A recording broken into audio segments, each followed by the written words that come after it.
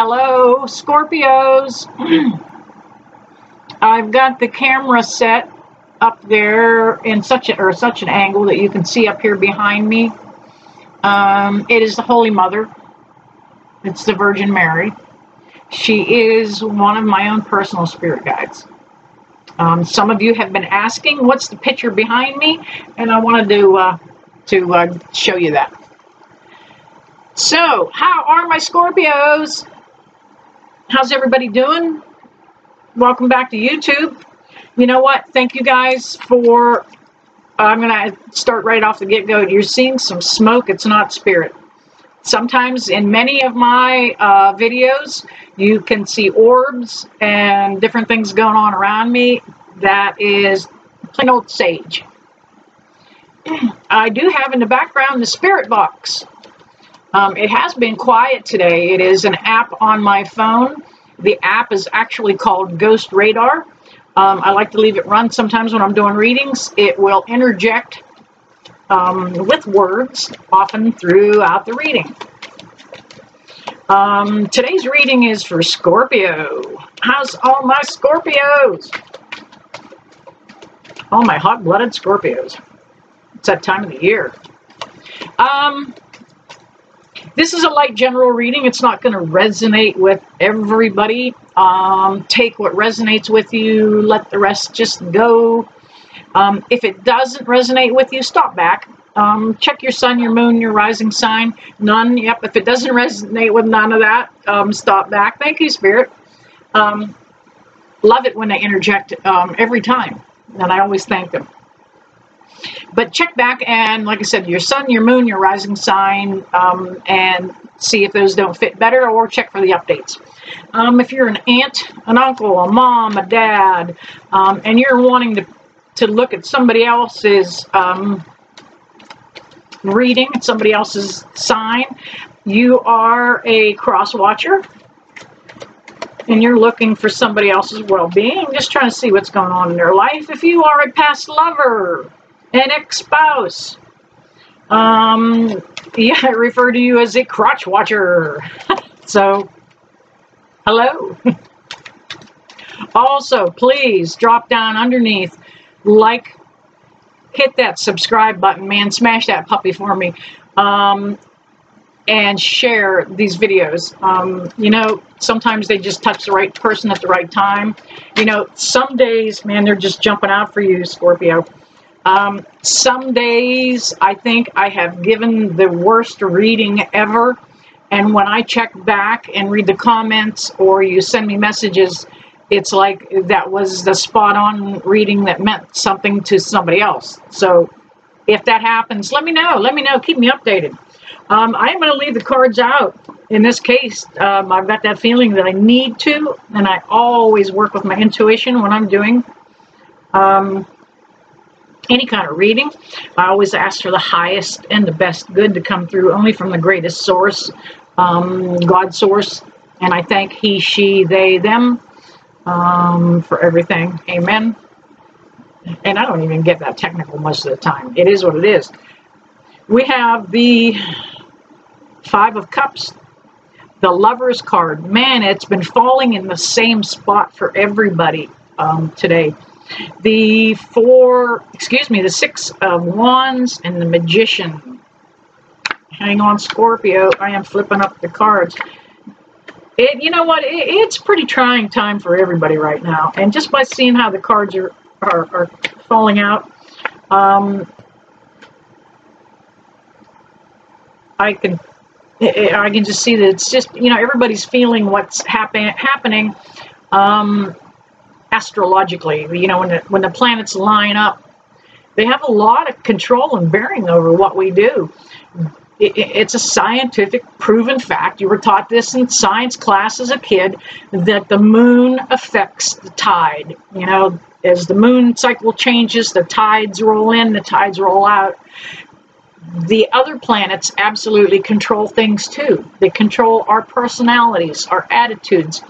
Are we angry? Are we happy in this period? It controls, you know, the planets do control an awful lot. I'm going to finish laying these out while I'm yakking.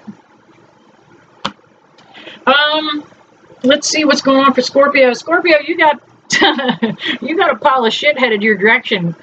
You know what? If you don't like swearing, you don't like cussing, you don't like somebody being down to earth, go.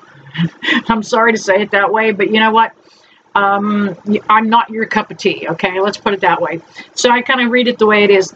You know, this is one of the most dreaded cards in the entire tarot deck. It is the Tower moment.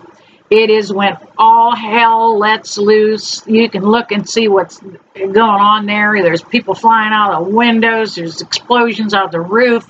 Lightning striking it. There's a storm hitting it with rain. The Tower moment is pretty pivotal. Scorpio, I can see you have dealt. And in this case, I'm feeling this is a relationship reading. Sometimes they can predominantly be income, and there is a little bit mentioned here for you. Scorpio, you're a hard worker. I see you just busting your ass trying to keep things going and hold together. You're very frugal in your money. You know, you like to watch it. You're perfect for investing too, right?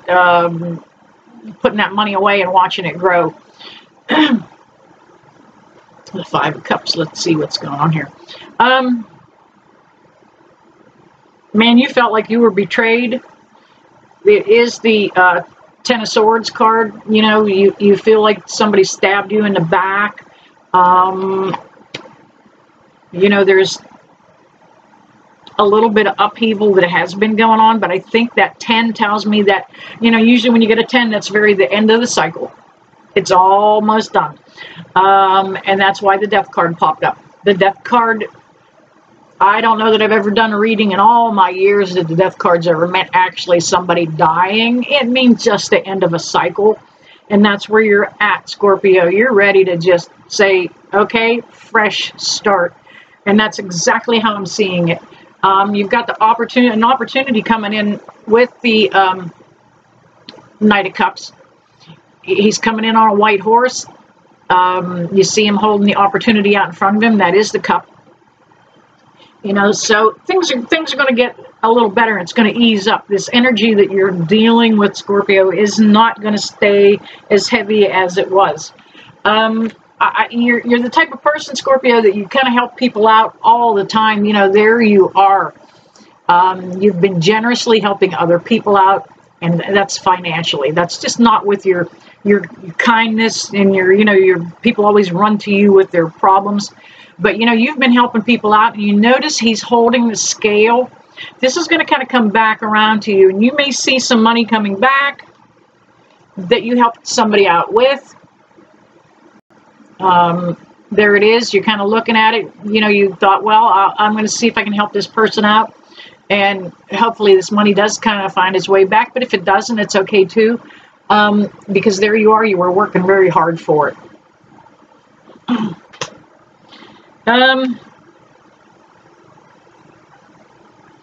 I feel it is a relationship issues predominantly that are bogging you down, Scorpio. In this case, we have a Lover's card. And, you know, that tells me that there was an emotional bond with somebody that's already over. You kind of already hung in there. You've already cut the emotional ties. There you are. You cut the emotional ties with those swords, the Five of Swords. You know, you've got some battles already down, and the easier part's starting to come. It's ahead of you. We have the King of Cups. You're going to get back into your own power, Scorpio. You're going to come back into your own confidence. You're going to regain who you were before all of this happened. We also have the Two of Cups, which tells me there's going to be a new opportunity for you. That Lover's card may also, it can represent a situation you just got out of, and it also is representing, it's kind of piggybacking on this this tarot spread.